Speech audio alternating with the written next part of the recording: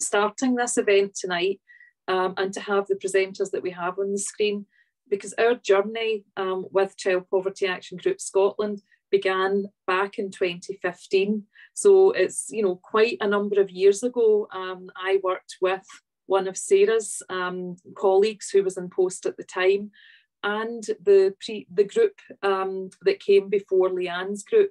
So we got together and had a lot of discussion back at that time, which led to the publishing of the Parent Council Guidance in 2016. So that was published by Child Poverty Action Group, but Glasgow really did help to shape that, because there were people in the city who felt passionate that parent councils had to be part of the solution, to the issues that were highlighted. So it does go back quite some way. I think we have made a lot of progress, but I think we still have a long, long way to go.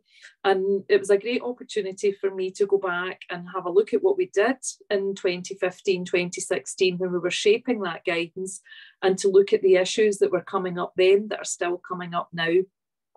I think we have made great strides, and some of that is down to the work that Glasgow City Parents Group has done to help get information out there about financial entitlement. So I think we've come quite a long way, both at Glasgow City Parents Group level and with some of the things that are happening in our schools, like the financial inclusion support officers, etc., who are in school. So I think that's been real progress. I also think that we've made a lot of progress around school uniform, both in promoting reuse, and we've worked closely with groups such as Apparel Exchange, but also within schools there's a lot of reuse of uniform. So from a sustainability point of view, it's great, but also from a financial perspective. Lots of parent councils are working with their schools to reduce the cost. So looking at where they can maybe change the colour or have a colour that is available in the supermarket for lower price. So people are really beginning to think about reducing the cost and promoting reuse of the uniform. Reviewing fundraising events, I think there's a lot of that has gone on, but I think there is much more scope for progress. And I know that having spoken to Catherine about the work that has been done at Parkview and knowing about what has been done in Hillhead, you're going to hear about that from presenters who are, better placed to talk about it than me. But what you will hear is about the approach to fundraising events, because these types of events can put a lot of pressure on children and their families. So I think that we've come, part way, but I think we've still got quite a way to go. In Glasgow, we have better access to ICT equipment. The iPad rollout has been fantastic, especially, in the secondary schools. Some of this is down to COVID. During COVID, lots of devices were made available. Schools were able to access devices and dongles and, data for families to enable them to get online. So I think that, we don't thank COVID for very much, but one of the things that we have seen as an advantage is this increase in ICT equipment for families. Focusing on parent councils, I think that fundraising for parent councils is still a major feature. It's not really what parent councils were set up to do, but I can totally understand why parent councils do it. There's a bit of a double-edged sword when it comes to fundraising, because what the fundraising conducted by parent councils can do is to help subsidise school events and provide some of those fun activities that parents want to provide for children.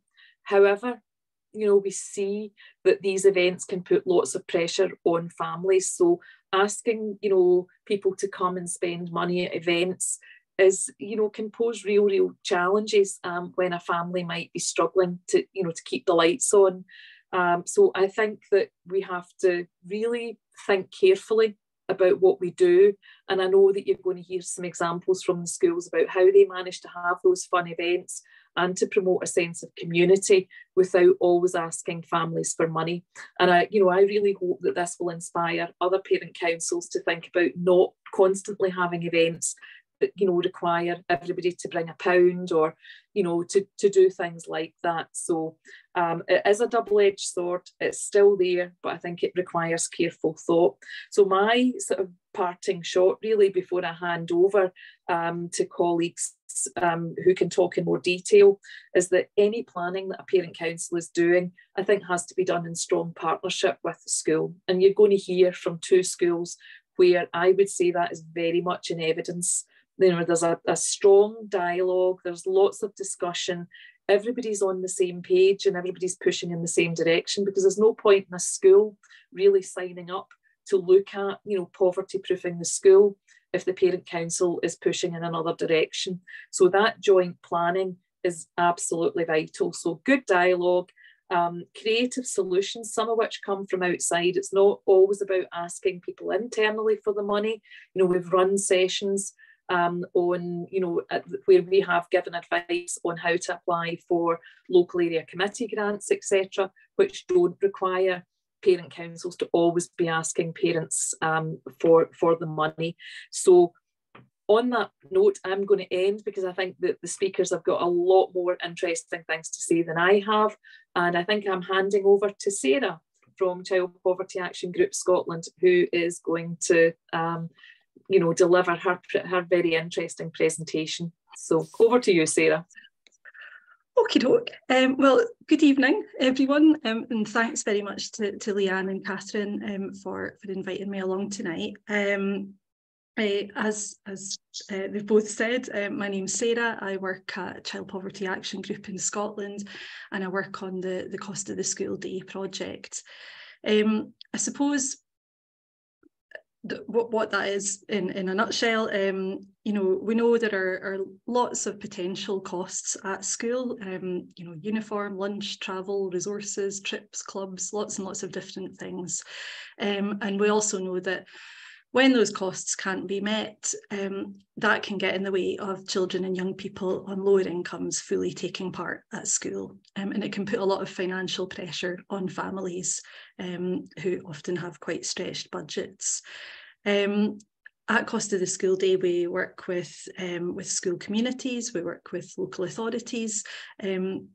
I suppose just to look at these questions here at the most basic, firstly, what's it like at your school for families on low incomes?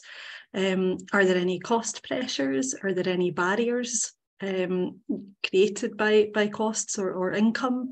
And then secondly, how do we get around them? What solutions are there? How do we make sure we're reducing costs, boosting incomes where we can, and making sure that children and young people are fully involved?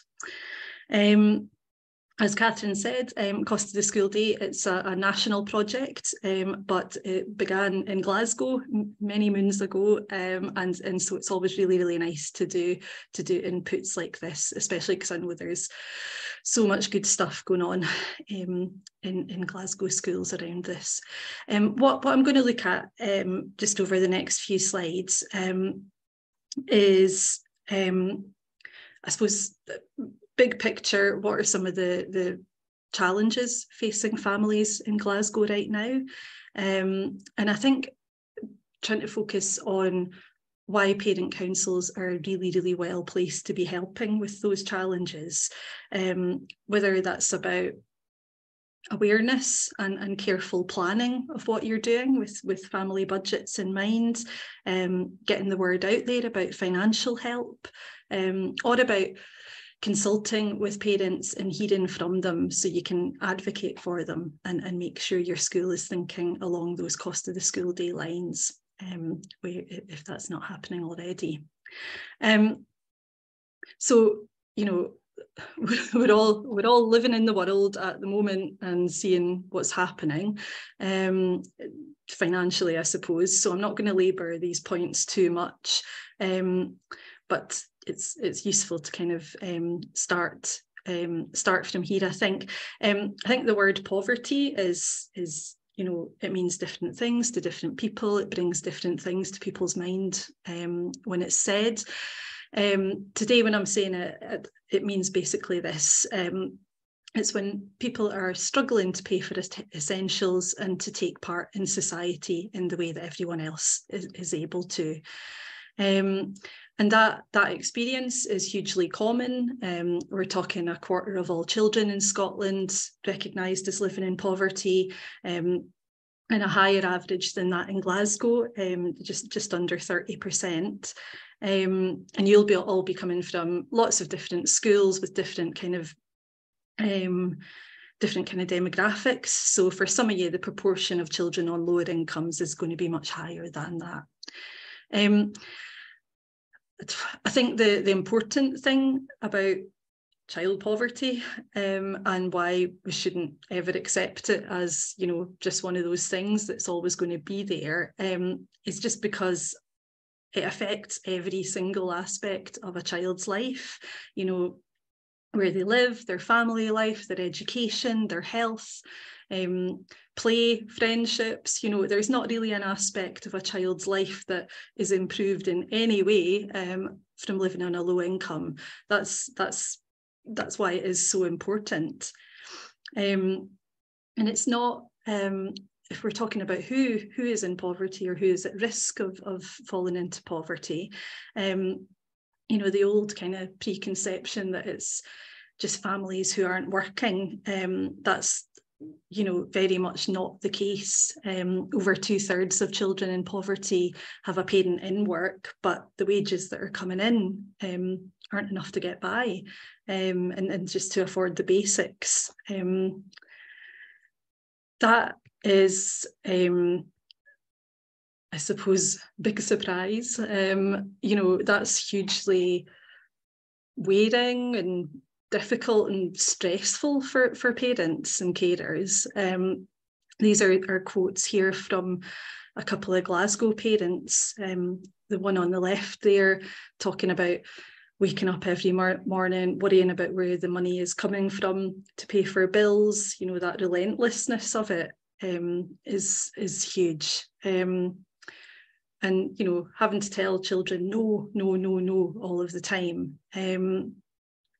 Obviously, you know, mental health, suffering from constant worry, and, you know, where the money is coming from just to survive. There's a lot of chat about the cost of living crisis at the moment. I heard someone describe it as it's not a cost of living crisis, it's a cost of surviving crisis, which makes a lot of sense.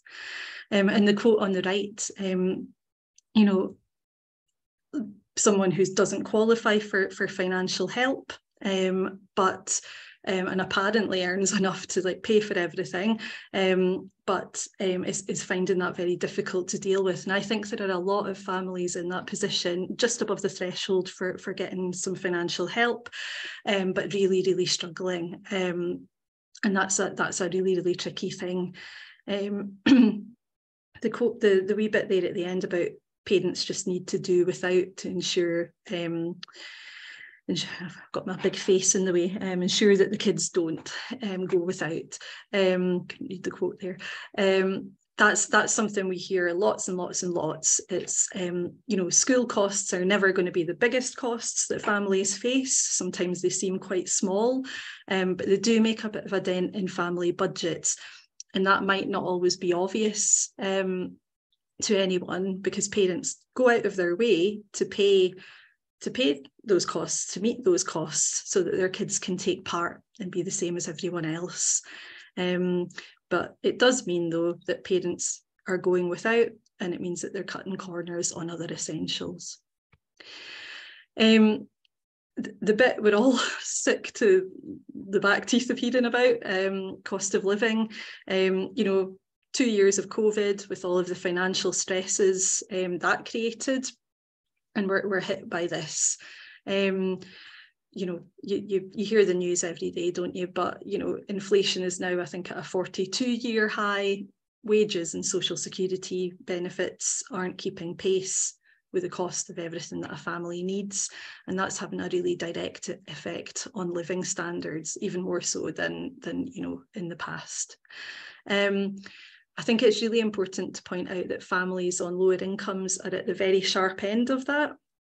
They're less likely to have any cushion of savings, less likely to get cost of living increases in wages, and you know, benefits have been frozen and cut and kind of capped for about 10 years now. So that's you know, affecting how much money comes into households as well. And also families on lower incomes are spending a larger proportion of their income on the things that are costing so much at the moment, like food and energy. So I suppose understanding and taking action on costs and doing what you can to help within your sphere of influence, within your school, within your parent council, is just really critical right now for families. Just as a quick aside, I wanted to say something about kind of assumptions about poverty, you know, about who or who isn't struggling financially.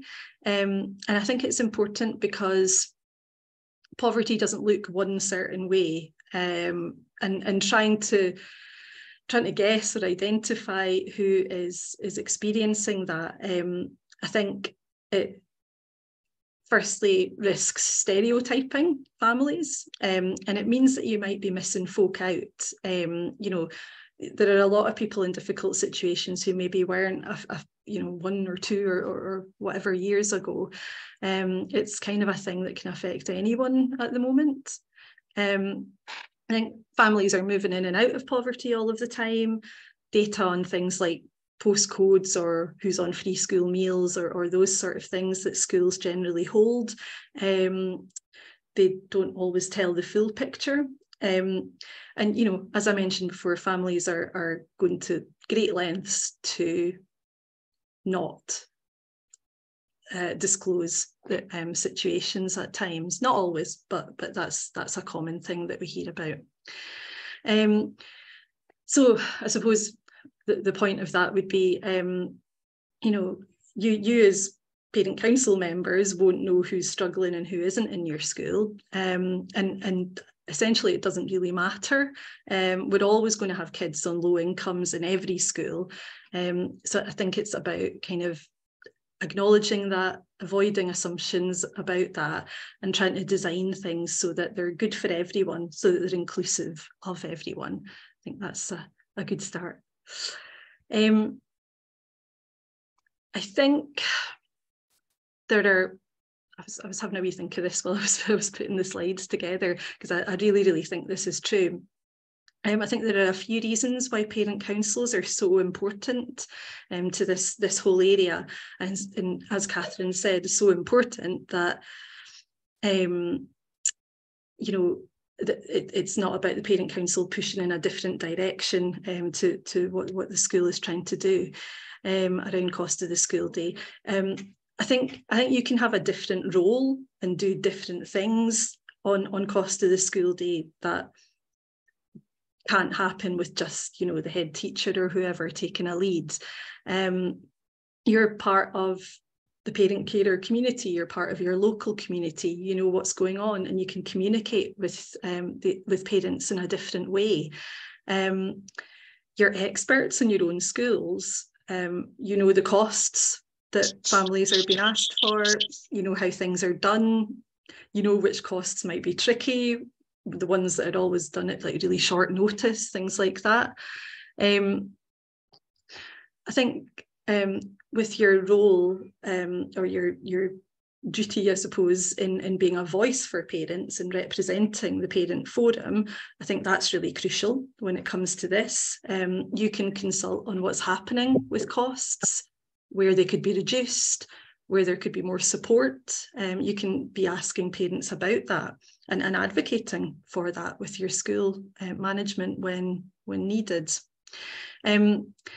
And the things that you do and organise, you can reduce cost pressures for families. You know, parents actually often say to us that sometimes their schools are all right, there's not many school costs, but that there is a lot of pressure coming from their parent councils in terms of fundraising or, you know, costly events, things like that.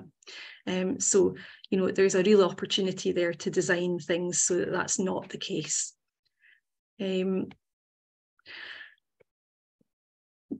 when we don't do that, we don't design, fundraising, charity days, events, fairs, celebrations, things like that. When we don't do that in an inclusive and cost-aware way, it can just create some really unhappy experiences for children. These are all quotes from a report we put out a wee bit earlier this year, which was called The Cost of Having Fun at School.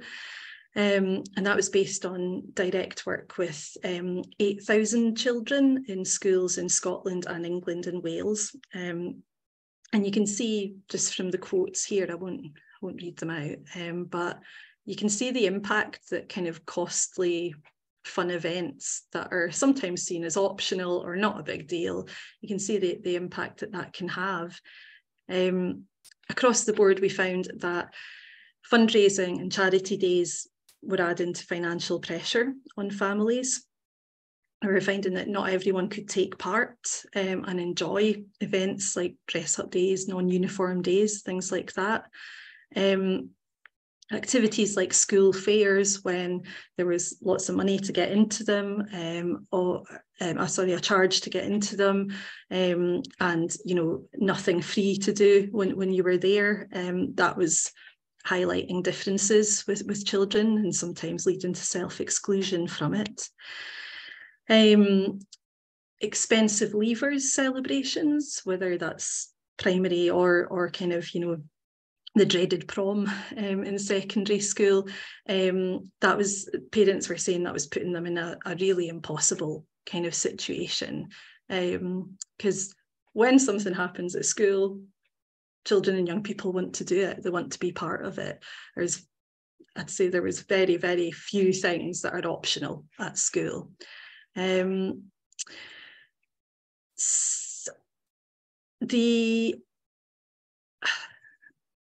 I suppose children and young people spoke a lot about the costs and the social pressures of those sort of days and events and celebrations, and just really, I suppose, spoke quite often about how it made them feel embarrassed, it made them feel left out. And in lots of cases, teachers reported that pupils were missing school on those days. It was directly affecting attendance. So I guess what really came through from that was the need to think about affordability when planning and delivering kind of activities and events, thinking about whether costs can be reconsidered, reduced, and also the need to be really careful about timings to avoid multiple costs happening at the same time. I've seen some schools having cost calendars at the start of the year, where the year is very carefully marked out. Anything that's going to incur a cost is set out at the start of the year so that there are no big surprises. And the planning of that means there's no, there isn't 101 things at Christmas, for example.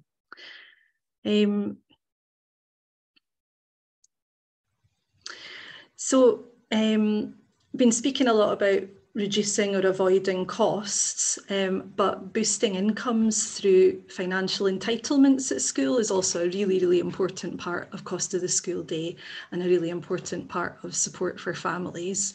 Again, I won't run through all of these, but you're probably familiar with the top ones there on the top row: free school meals, school clothing grant, education maintenance allowance for older young people.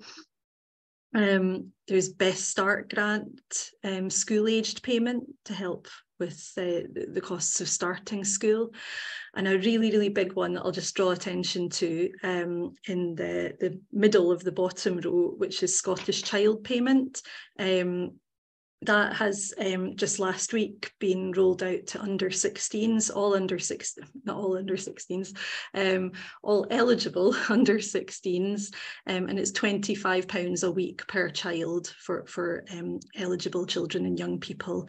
And the eligibility there is being on universal credit or another legacy benefit. So that's a whole range of people who are going to be eligible for that now. So that's something really really progressive and welcome and fantastic for families. It's modelled that it's going to lift 50,000 families out of poverty in Scotland over the next year. So I just want to draw your attention to that as one of the things that we can all be shouting about in every kind of wherever we can, schools and anywhere else.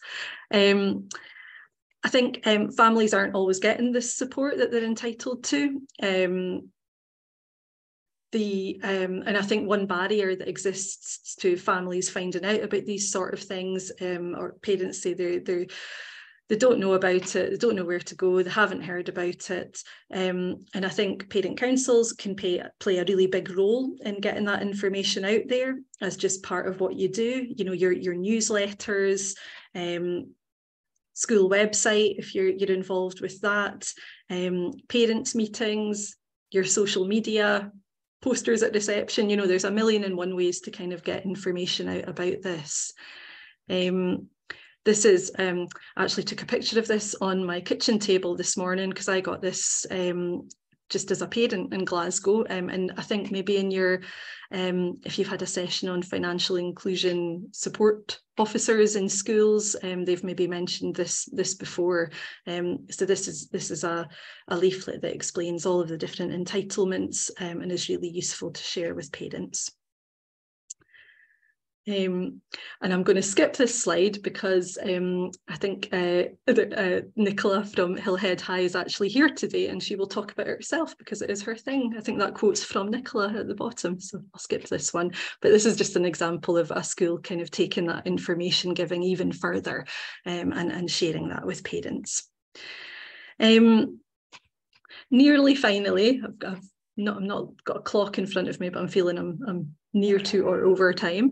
But nearly finally, I just want to kind of draw your attention to the Cost of the School Day toolkit. It's got loads of resources in it on all of these issues, and it also has a template survey in it, a template survey for parents if you wanted to dig into this a wee bit with your parents and find out which costs are difficult, which ones could be reduced, and what support might be needed. So that's free on our website, and that you can see there. And I'm also around anytime if you want to have a chat about anything that you're doing or want to do in your school. So I suppose I'll close here with this. And it's just a few things to consider, I suppose. You know, when planning anything, you know, is it going to cost? Does it have to cost? When are we asking for money? How much notice are we giving families?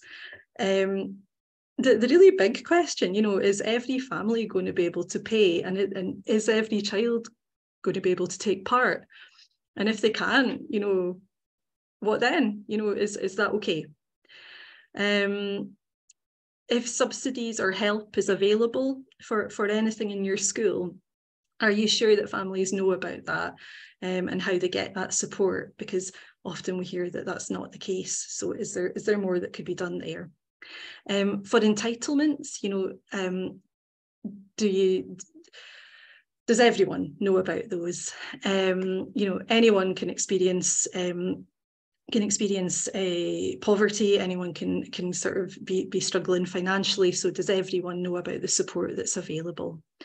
And I guess just thinking about day to day and how things are done, you know, your parent council, how sort of income aware are you? How aware of all this stuff is your parent council? And is there anything that's happening that you think you should change or could change? I think a really important role to play is that of someone who challenges and advocates for alternatives, because I think, you know, I find that cost pressures in schools and with parent councils are 99.9% of the time just, they're inadvertent. Folk haven't thought about them. They haven't thought about how that might affect a family on a low income. So, you know, if you get this, if you get what it's like for families, then speaking up is just really, really important, because it just takes one person to do that for people to go like, oh yeah, of course, I hadn't thought of that, let's do it a wee bit differently. And parents and children and young people really notice when you do that. It's just coming, Leanne.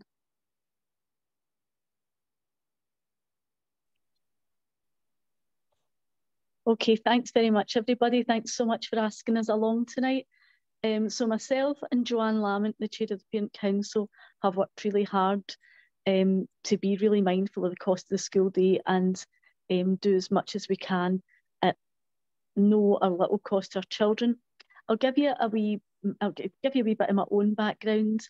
I grew up in Postle Park, and I was aware from a very early age of the effects of money or the lack of it, and I was aware of money and what it, there could be a worry around children about money. And I subsequently worked in schools, mostly in Glasgow and mostly in areas of deprivation. I had a brief spell in, not a brief spell, a short spell in a more affluent area of Glasgow, and they did a lot of fundraising, and they had a lot of parents who were very, very well connected, so they could get lots of things, prizes, events, like activities and things. And they did a dress down Friday once a month, where it was wear it yellow, wear it pink, wear it green, wear it whatever, where the kids had to go and often went and bought a t-shirt or whatever. And they had to bring in £2 for that as well. And that did kind of set me thinking at that point, after a conversation with a parent after Christmas, where I had made a comment that was maybe a bit silly, but I had just said, welcoming them back in after Christmas, and I had said to the child, "Oh, and were you spoiled rotten?" And his mum said, "I actually wasn't. We're in the position," she said, she was quite open, and she just made a bit of a joke about it, and she said, "We're your classic fur coat and no drawers." She said, "We live in a house, a fancy house that is now worth less than my mortgage," because at that time there had been a dip in the housing, the cost of houses. And she said, I can't sell it, and I can hardly meet my mortgage payments, so we're crippled. So it did make me aware that there's poverty everywhere. In every school in Glasgow, there's poverty, and sometimes it's easier working in schools where it's like in my own school, there's 82% of my children live in SIMD 1 and 2. So we know that there are a lot of children in poverty. So we know we need to do something about it. So I started there about 9 years ago. There was a very active parent council. They organised events, bingo nights, ladies' nights, social nights, fairs. They worked really, really hard, and they did some fabulous fundraising.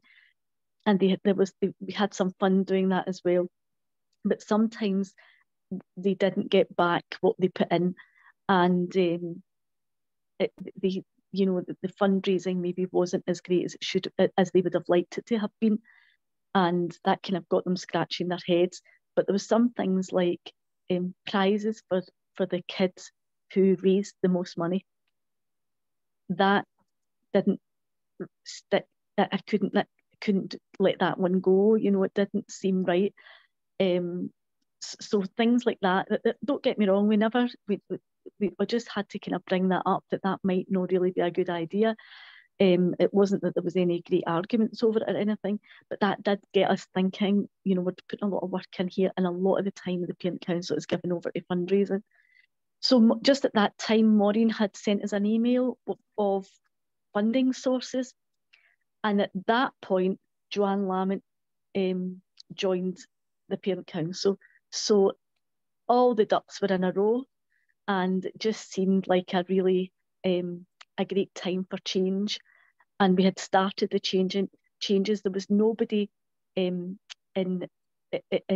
disagreement. Everybody in the parent council was in the same wavelength. So we have gone for sorry, I was going to say, Joanne, do you want to say anything at that point? Are you happy to bring you in at the next bit? Bring me in at the next bit, that's fine, Catherine. I'll bring you in at the bit. You can say a wee bit about what you've been doing in the Parent Council, what we've been doing together. So we're really, when we have a Parent Council meeting, there is the funding, the budget and their bank balance is discussed, and what else we're going to do to keep that topped up and healthy. But that's not the agenda any longer. That's not the only agenda item any longer. We're talking about education issues. We're talking about up and coming events, or organising other things, or, you know, like, well, I'm just going to save all that. I'll let Joanne tell you about some of the things she's been doing. And so when Maureen sent us the funding application, we shifted all our energies on to looking externally for grant funding rather than internally in our own school. So Joanne, do you want to say a wee bit about that? Yeah, thanks very much, Catherine.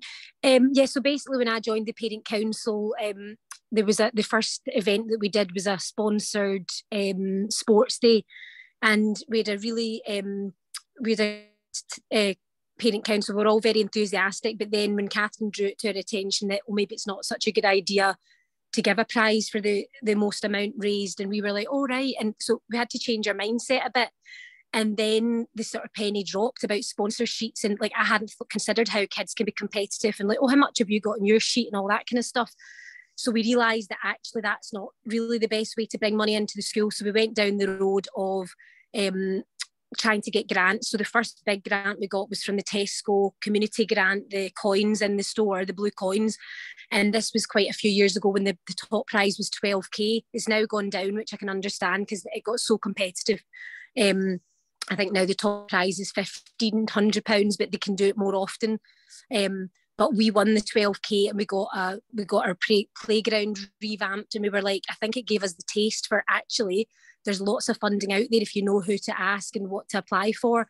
So that we tapped into so many over the years. We've 4,000 from the Co-op Foundation. We got 5,000 from Maryhill Housing Association. Like I think in the last 7, I mean, I should have totaled up, probably maybe got about 60 or 70,000 pounds over the last 8 or 9 years. So we realised that the way to go is getting involved with funding from big organisations or charities, and then asking for very little from our parents. So even the Blair Vaddock outdoor trip, we managed to get that fully funded sometimes, where we've had to ask we haven't had to ask for a penny from the parents. If we don't get full funding, then we try to get it subsidised as much as we can, so that we're asking maybe for £20 or £30 per child rather than £200. And we never want any child to be excluded. So if there was any parent, they know they can approach Miss Hart. If there was any parent that if they couldn't even manage the £20 or £30, there's no way they're going to be excluded, because Catherine can source other funding. We've also created a pantry in the school, which is for all families to access, and again that was with funding from Glasgow Area Partnership, and also some Co-op Foundation money that we had to set the pantry up a few years ago. It was mainly just before COVID times that the pantry was established through a connection the school had established with ASDA Foundation and Fair Share. So just getting the perishable goods from the local ASDA store. And at that point I had a tie-in with the Co-op, and I thought, I can tap into their perishables as well. So between the school doing the ASDA run and me doing the Co-op run, the pantry was stocked up with perishables most weeks. And then we got the funding for the long life staples from the Glasgow Area Partnership Fund. So basically the pantry went from strength to strength. And the way that we pitch it to the families is, this food is going to waste. There's no shyness about it. It's not taboo. Just go and help yourself. And it really has been such a great hit. And we got funding from the Cora Foundation for laundry items. So we could actually top it up with, obviously things like that are quite expensive these days. So we managed to get laundry and funding for sanitary products. So the pantry's gone from strength to strength. We've been really, really fortunate. And we really feel that when we do events like discos, where our fairs, it's now all about the fun and it's not about the profit. So the only stall we're really trying to make money on now is the raffle stall, and that's completely optional. So parents, there's no obligation. Basically, they see the prizes and think, oh, they're quite good. And if they want to buy a ticket, they can. And we've actually put the price of the tickets, it's £2.50 per ticket, which at first I thought, was that a bit cheeky at that amount? Because it's quite a lot. You know, usually people think 5 tickets for £1 or whatever, but we've made the prizes are pretty good because we ask local businesses to donate, and families as well. If you've got any toiletries or whatever that you don't want, or any booze, families will hand it in a week or two before the event. So the raffle stall is our best stall, and everything else like tattoos, nail bar, henna, it's free for the children. So children, if they come with a wee bit of money, there's bric-a-brac that's very, very cheap. It's mainly to get things out of people's houses, and it's all about reusing, upcycling, and you know, the environment and stuff like that. So we'll have a free book stall, we'll have free clothes, or we might do, I was thinking this year at the Christmas fair, we might do 50p an item for the clothing, or a donation. I've still to speak to Catherine about that, because we want to make a wee bit of money from the events, but the main thing is the children having fun. It's not about the profit. If we make profit, that's a sort of bonus, because we were even talking the other day about the tea and coffee could be a donation, so we're not going to say it's £1 a cup. We'll put in something if you can, but equally if anyone, you know, we want everyone to enjoy it and not feel that there are any barriers to having fun and enjoying the day. So my top tip would be tapping into things like your housing associations, COVID recovery fund. We get money from them to do an international event in June. We just want to have fun events at the school that everyone can feel included, and we want it to be as an inclusive environment as possible. And I think Catherine and I both have kind of learned from each other along the way.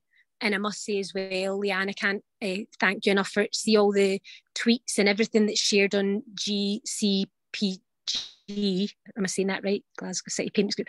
All the tweets that I just retweet, because you give us the information first. It's like hot off the press. When you share it, I know it's good to go. I don't have to look for information from Glasgow City Council or whatever's the latest information about free school meals. I just share whatever's out there.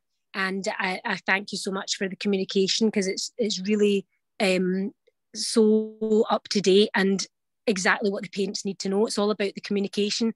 And if for parents that are not on Facebook and Twitter and things like that, there is a bit of an issue there, I think. But then schools send out letters and it's up to the parents to tap into these things. But there is so much out there. And I think that was most of the things I wanted to say. Catherine, back to you. No, thanks very much, Joanne. Well, you can see yourself what a wee powerhouse Joanne is. And we're really, really grateful for the work that we do with the Parent Council. And as I say, they're small, but they're mighty. So there's been big changes for us in Parkview.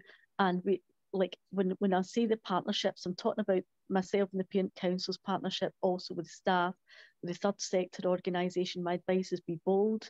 And I can be, I can't talk a discount in a shop for me, but if it's for my school, I'm so bold. I can go ahead and do that, and I can do that with businesses and third sector organisations. I'm not shy that way. Now, we did run into a few problems, not anything major, but so I may as well tell you about some of the things. One of the problems we've got is we don't have a lot of ready cash in the school. So, for example, we needed more stuff for wet play. And one of the teachers said, she said, I love card boot sales and all that. I could spend a fortune at them. And she said, but I could get loads and loads and loads of games and stuff for the classes, but we'd no ready cash. Because we don't do, we actually have got some at the moment inadvertently, but that's not normal. But so we don't have a lot of money in our kind of school fund account. So that's can sometimes be a wee bit of a problem, but I go to Joanne for that, and Joanne keeps us topped up, which is super. But if you're used to having a really, really healthy account on that department, then that's, that's just makes it a wee bit more challenging in how you deal with things. But it's not a big hurdle, and we do get a sizable PEF amount, so I'm able to do a lot with that, like school trips and everything. Nobody pays anything for that. We've only really had one complaint. However, it wasn't a formal complaint. It was a complaint at the gate, and there's been maybe murmurings, but nothing's really become formal. But I did hear somebody say something at the gate, our kids losing out again, and it was because of a World Book Day event, where we had said we're right across the road from an ASDA, and I'd remembered that last year, the year before that had happened, we used to do that, dress up as a character, and the ASDA were selling their costumes at that point were ranging from £10 to £20 for children's costumes, and the very next day after World Book Day, they were slashed to £5 each. And it really broke my heart to think of our parents going out and paying £20 for a costume that they could buy the next day for a £5 that their child might never wear again. So we had said, right, we're just going to do fun activities for World Book Day in school. So one of the parents thought that was a wee bit off, and she was kind of saying things to other parents, and they were kind of in agreement. So I heard it, and I came over and said, look, let me explain. And that was the point where I thought, now once a year, I put it in the newsletter, our cost of the school day policy and why we do it. So we just do that once a year, generally speaking, at this time of year, so that parents know coming up to Christmas, we're not asking anybody for money. There's not going to be, we're having this Christmas fair, there's free stalls, free fun, donations. You know, you could go and you could spend or not spend money and nobody really would know. So, yeah, that's maybe about the only downside I can see for some parents that would rather we'd had big charity days, like even the Pudsey thing paid that right back. So, and we don't have anybody dressing up as Pudsey either. I'd rather not we ban it, we just don't encourage it. So that's where we are, and I think, Joanne, did I miss anything out? Oh, I should also say about prom and things like that. The Parent Council, we've got the uniform bank, people can help themselves to that. We keep it a generic colour. We don't insist on any badges being on display in the sweatshirts, just navy blue, it's up to them. But the Parent Council buy the hoodies for children, and they give them in after Easter, so they can wear them for the last term, so they're really getting their use out of them. And every single person gets a hoodie, every child gets a hoodie, so there's no problem there. And we try and give parents, the pantry is in a foyer, so nobody has to ask for food. It's there. They just take it. They don't even need to come into the school. They just, the door's open. There's no buzzer to get in. The first door's open. So we don't know necessarily who's taking the food. If they come during the school day, we would never see them. Or highly unlikely see them. So, yeah. Anything else there, Joanne, that you might have missed out? The last wee thing I was going to quickly mention, P7 leavers do. We always pay for that. Parent Council pays for that with whatever profit we've made from the summer event. So if we have a summer fair, so when the P7s have their do, it's by invitation, and they would try to discourage, like obviously they can wear whatever they want. We would never want them, some parents go a bit OTT, and we always try to discourage that. So it happens now and again where some kids might pull up in a limo and you're just like, oh no. But obviously that it's out with our control, but the actual event is completely free, including the food and the DJ, etc. But thanks very much, that's me. So my name is Nicola Higgins, and I am a pastoral care teacher in Hillhead High School. So obviously, majority of my job is supporting pupils and supporting families where I can. So I've been in the school for 8 years now, and for 2 years of that, it was doing an acting deputy head post. And when I was doing that post, I was leading the cost of the school day work in the school. So it's something that I'm really passionate about, and I guess tonight's a great opportunity just to share some of the work that we've been doing and some of the plans that we've got for the future. So if you can move on to the next slide, that would be great. So this slide is just basically showing you on the left-hand side some of the things that have been happening in the school, like I would say over the past 5 to 6 years. The first one is free school meals. So it's not just that we're giving free school meals, but it's just I basically took the opportunity to really see what I could do to help families that were maybe entitled to free school meals but not receiving them, helping families with application forms. Also, I got some contacts for the office that deal with them, and kind of chased up some application forms as well, because we just basically realised a number of years ago that there was actually families that felt they should be entitled to free school meals and they weren't receiving them. The school uniform and the clothing donations, I'll touch on that in a bit more detail, but we have basically lots of free school uniform and other clothing that can be given to children and families in need. There's been a lot done recently to promote the free bus travel, which I know a lot of people will know about. But again, it was something that we realised there was a gap in the school. We realised there was a lot of young people who weren't accessing the free bus travel, and that can obviously save families a lot of money. The period equity in the school has been running for about 6 years, and I led that in the school when it started. And I guess every year we've just tried to build on it, and it's such an amazing initiative that's obviously happening throughout Scotland and not only in schools. And we've just looked at how we can build on that each year and how we can link in with our primary schools. And I'll go over that in a bit more detail as well. It's already been mentioned in one of the previous presentations about the Financial Inclusion Support Officer within the school. We were linked in with Nicola McCaskill, who does an amazing job, and she has saved so many families a lot of money and helped families if they've been in debt, and that's something that we've been promoting and linking in a lot of our families with. So sometimes they're maybe quite nervous about making that first step and getting in touch with Nicola so we can help with all of that.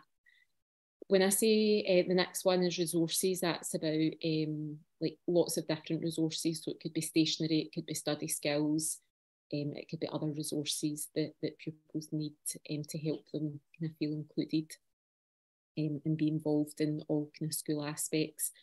We have been very lucky that we've had a hardship fund in the school. This has been through donations from parents, from members of the community, and also if there's been families experiencing hardship that we've known about, sometimes the money has came from like a school fund or the PEF fund as well. Digital support, again, in one of the previous presentations, it was talked about that we're very lucky that with the iPad rollout, our kids in our school only got their iPads just when we went into the first lockdown, so it was brought forward, and that's been a massive support to families. And I also reached out to families during lockdown, and then when we returned to school, just to see who didn't have Wi-Fi. And we supported families with that as well. There's been a lot of work done in the school for Duke of Edinburgh, just to make it as inclusive as possible. So any pupils participating in Duke of Edinburgh, they get all of their kit for free, which could be a massive expense to families. One of the other things, just in the last presentation, we're hearing about limos and the massive expense to like school proms. And one of the teachers that was doing her probation year in the school last year, she introduced Say Yes to the Hill Headdress, and this was an initiative to like recycle prom dresses and accessories and shoes. So it wasn't only for the girls, but any other accessories or prom items for the boys as well. And pupils could come along in a private space or come along with their friends if they wanted and look through dresses and accessories and take what they needed. So that was really useful. On the right hand side, I've got from the, and I know that this was mentioned by Sarah, the action plan came from the Cost of the School Day toolkit. So when I was on maternity leave last year, I spent a bit of time going through this toolkit because I had the time to do it then. And there was so many good examples from other schools, and there was a kind of action plan template, which I then used to kind of shape our action plan for this year and next year. So the ones that I've highlighted in green are the things that we've managed to do just in August and throughout August and September and into October. And the ones in orange are the ones that we're kind of in the process of doing just now. We kind of missed the boat with the Halloween costumes this year, but we're definitely going to do it moving forward with the recycling of Halloween costumes, and we're really keen to do it with the Christmas jumpers as well for families, because we know that this can be a massive cost. Things like an amber stationery, charging stations, it's just, you know, other things that we can put in place and offer to families that will hopefully reduce the stress at a time that's obviously very difficult financially. If you could move on to the next slide, that would be great. This slide is just to go into a wee bit more detail about the cost of the school day information booklet. So this was something that I put in the action plan that I was really keen to put together. And it was just basically so that we had everything in the one place for our parents and carers. So working in pastoral care and being the deputy in charge of pupil support for a couple of years, there was so many conversations that I was having with parents and carers about how to apply for things and basically giving them more information and things we were doing in school. And often I would hear, oh, I didn't know about that, or I'm not sure how to, or I don't have access to apply online at home. There was also a lot of families that maybe English wasn't their first language, so that was a barrier when applying for things or finding out more information. So it was about bringing it all into the one place for them, and you can see at the end of it in the contents there's contact information for pastoral care, and throughout it there's different links to websites and steps and how to do things. So this, I guess this information booklet, it was about raising awareness and just making things easier for our parents and carers. And it's something, it's very much a working document that if we bring new initiatives in, and if anyone else in our working group has other ideas, we will add them into the information booklet. It's been shared on the school website. If anyone's interested in having a look, it's been shared on Twitter. And we usually send text messages out to all parents with the link and how to access it as well. But as we update it, we will share it further as well. If you could move on to the next slide, please. So the next one is just on our enrolment pack. So you'll see part of the enrolment pack, the cost of the school day information booklet is in this. This was something that our cost of the school day working group thought it would be really useful for families when they're enrolling. We do get a lot of new enrolments to Hillhead High, and the deputy head who's doing the enrolment now has a pack that they use at the enrolment meeting. So in addition to doing the usual paperwork when they're doing an enrolment, they also go through all of these all this different information, and they can give things away to the parents. So it just means from the get-go that they have the support and the information that they may need. You can see a table, and that's got like all the clubs that are running at lunchtime and after school. They're all free. There's the FISO, the Financial Inclusion Support Officer booklet. If you just move on to the next slide, the enrolment checklist on the right hand side, that is the list that I put together, and that's what the deputy head would work towards, just making sure that they're covering all of that. So they'll give out the information booklet, they'll check if they're wanting to apply for free school meals and give them support. They'll mention the clothing grant again, show them how to apply. We'll show them where our school uniforms are and where our other clothing is, and just explain to them if they do need anything, if they need support with that, it is there. The bus pass, the school activities timetable and FISO booklet, which I've mentioned, will also let them know that there's free period products and where to find them. Again, like the last presentation, it's they're available just to go in for pupils just to take in the pastoral care base. And on the right hand side, it's just other things that I guess we would all offer to all pupils. But it's at that initial enrolment meeting to make sure that we're checking that they've got Wi-Fi, letting them know they'll be getting their iPad, and that we've got study materials, stationery and backpacks available if they need it. So hopefully that's a good help for new enrolments, and it's not to say that all of these things are just exclusive to new enrolments, but I guess it's important to do that at the start. If you could go on to the next slide, please. This is just a couple of photos of our cupboard that we do keep the uniform in, and the clothing donations, which you can see on the left-hand side. And this is something that's promoted through the usual channels. We promote it through the pupil team pages, at assemblies.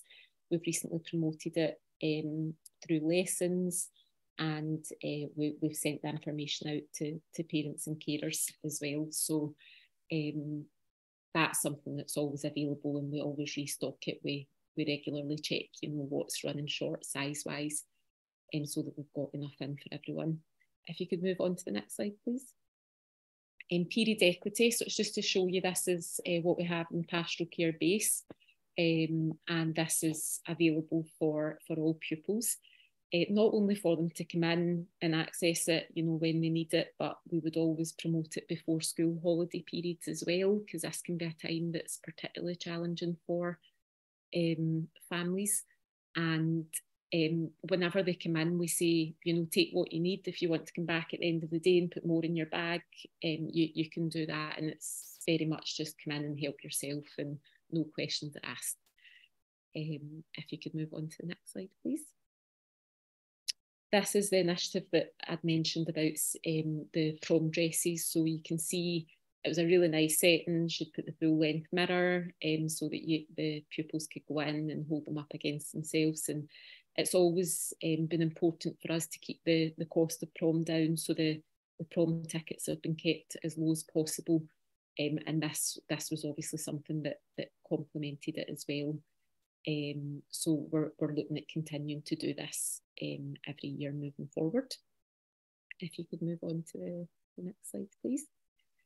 I just thought I would also mention this, as this has just been set up within the past couple of months. It was just something that I thought we needed to bring in, and it was cost of the school day within the curriculum. So a good opportunity for that was during Challenge Poverty Week, which was just at the beginning of October. And what I did was the lesson that was shared, I think it was the Poverty Alliance group that made it up, and schools were asked to share it. So all pupils experienced this lesson. And Friday, period 5, we all do different activities, and every single class worked through the lesson. And then I created a follow-up lesson in addition to this. And it was about Hillhead High linking in with a challenge in poverty and what we were doing to reduce the cost of the school day. And part of the lesson was for the pupils to create a poster and also to complete a survey. And I just felt it was really important to get their views on, what they knew about it, where the gaps were, and to get their suggestions on what we could do to make things better. And I've been in talks with the head teacher and the senior management team about doing similar with a survey to parents. And I know that was mentioned in the toolkit. There's excellent templates there because the pupils come up with great suggestions in their survey. So I'm sure our parents and carers will too. So I guess it's just everything that I do just now is about raising awareness and getting everyone else's ideas as well. The working group have come up with great ideas, and it's something that it's not just one-offs, it's things that we hope to embed in the school and continue to develop and grow and just support our families in the best way that we can, really. So hopefully that's given a wee flavour of some of the things that are going on in the school, and if anyone's got any questions, I'd be happy to answer them. So these are some examples that like we've been tagged in or that have came up in our Twitter feed. St Paul's and Shettleston, they do a lot of work as well, particularly over this summer. They were tagging us in a lot of things. They had a open day for all the school, just I think that was at the tail end of summer, and they'd Citizens Advice Bureau in there. They had their warm jackets shop. They've also, I think they do the school uniform as well, and then they teamed up with Achieve More Scotland, and they were actually giving out some free back to school haircuts. There was some lovely photos on Twitter of young lads getting their hair cut as well. You've also got St Mungo's, sorry, it's a wee bit fuzzy. St Mungo's Primary is the next one along. And again, it's that whole putting your school uniform out on a rail that families can easily access it. Because what we need to remember as parents and parent council members, whilst we really want to like provide for families and we want to be supportive and we want to maybe do something, we also need to remember that it's not easy for families to come and ask sometimes for that help. So if your school uniform is maybe all packed away in a cupboard, and particularly if they have to come to a parent council member and ask, that's just coming asking another parent. So just think about the way that you place some of these items as well, because certainly from our experience of running that citywide clothing bank that we did at the beginning of COVID, a couple of the quotes that we got when we looked for feedback was the fact that the service was so discreet and that they wouldn't normally access a service like that, but because they didn't know us and they emailed us, we just put their package together and gave them it. To us, they were just another kind of name on a list. That was part of the reason that they accessed that service. So we've got Sandaig Primary as well. They're doing a free Halloween party that you can see, which is the orange picture there. That kind of goes back to some of the information that Joanne was talking about, where they're trying to give the pupils some free fun experiences rather than buying items for them. Just under that, we have got Bella Houston Academy, and they hand out to all their S1s a full stationery pack along with a tie. You can see it comes in the tote bag. And then we've got All Saints Secondary up in the top corner with the wee bus that you see. So they were actually putting on a free bus service for their young people to attend their Saturday schools or their supported study classes. So again, that's taking the bus fare out of the equation, and that might be the barrier for young people to attend some of these supported study classes. And then the last one is from St Francis. So they have talking about World Book Day. They've got events on. They're not going to be dressing up, same as Parkview, and the focus is more about literacy. And instead of putting a financial burden on families. So you can see there's like masses of ideas out there in terms of like if you're looking for ideas for your own parent council, or just stop sharing, your own parent council or your own school to suggest, like keep an eye on Twitter, because actually a lot of these ideas that Catherine, Joanne and Nicola have all shared tonight, they have been on Twitter. This is where I came across Hillhead High School's Cost of a School Day booklet, because they shared it on Twitter, and just naturally I will click on a link to see what it is and what was involved in it. So yeah, just keep your ears open. Come to our monthly Parent Council forum as well, where we share lots of information like this. But I think there's the point is that if you're struggling in your school to come up with some of these ideas, or you feel that maybe your school's putting a bit of financial burden, whether it's the school or the parent council on your families, then maybe it's time to approach and have some of those conversations and raise some of the ideas that you've heard tonight. Obviously, if you want to speak to anybody on this call tonight, get in touch with me, and I'm sure no one would mind if I put you in touch with them if you had any more questions.